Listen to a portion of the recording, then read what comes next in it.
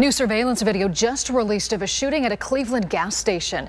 It happened Tuesday at the Sunoco at East 156th Street and Waterloo Road. One man dressed in white leaves the store, walks to a car parked at the pump. That's when two men dressed in black run towards him. There's a struggle. Shots are fired and that fight spills out into the street. Police say one man was shot in the face. Another was hit 4 times. And the Plain Dealer reports a 7-year-old girl was grazed by a bullet. Well, the surveillance video also shows a suspect running back to the scene, searching a car, grabbing something and taking off. It also shows another man returning to grab a gun that was left at the scene. So far, 5 men have been charged.